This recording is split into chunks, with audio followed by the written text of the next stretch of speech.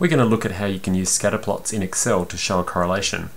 So first of all, I've got my data over here. I'm just going to highlight my data and go to Insert, Scatter, and pick the first scatterplot. So you can see this scatterplot before I've done anything to it. It looks like there's a positive correlation here. Now, to add a trend line, or line of best fit if you prefer, I go to right click on one of the dots and then add trend line. Over here it's come up with some options. I'm going to stick with a linear trend line for this, and I'm going to ask it to show me the equation for that line, and I'm going to show the R squared value. So I can just move this around. I might just put this somewhere over here. This is really good because the R squared is showing 0.82. That's really good. 1 is a perfect correlation. So this has got a very strong correlation showing here, or a strong correlation. Here is the equation of the line in intercept slope format.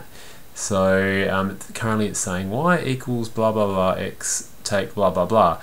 That means if I put in a value of x, which is the things on this x-axis, the number of bananas eaten per day, I could work out how many times that a person would hoot per day. So I'm going to show you how I can actually use this. I'm just going to highlight that equation there so I get the numbers right. Control C to copy, and I'm just going to paste it over here. Control V. Now I can actually turn this straight into an equation by getting rid of y over here and just putting the equal sign in. As you know, an equation in Excel starts with equals, and in this equation in algebra, when you've got a number in front of a letter, it means multiply, but Excel doesn't know that, so I need to tell it to multiply, and the asterisk is the multiplication operator here. So if I hit enter, nothing will happen. This is name, okay. I have to tell it what value of x I want to put in. So let's say, I don't know here, so there's no data for 12 bananas a day. So when you don't actually have any data in that section and you want to find out what the y value is, or number of hooting sounds, this is called interpolation. So I'm going to say, okay, what if there were 12 bananas eaten per day? Put 12 in there, and when I hit enter, it says that there's going to be approximately 6 times it's going to hoot, and you can see the line just sort of goes through around about at 6. So that works just for one value, but if you want to automate this and try out a few different variables, what you can do is we can get this, and instead of putting a number there, let's tell it to look at the cell next to it. Let's tell it to look at the cell here.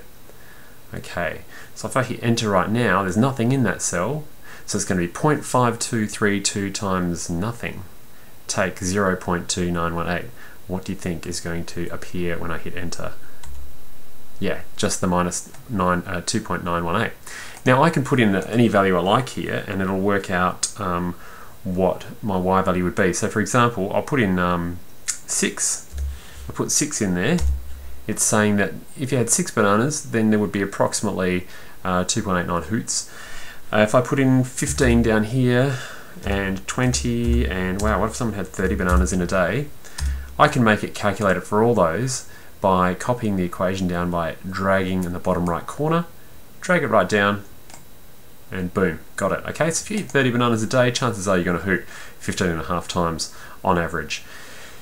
Right, so when you do that, and this number here is way off the x-axis here, that's called extrapolation. I'm moving the trend line, or I'm moving the graph beyond what can actually be seen here. If I want to see that in a graphical way, I can right click on my trend line and format it, and I can tell it to forecast ahead.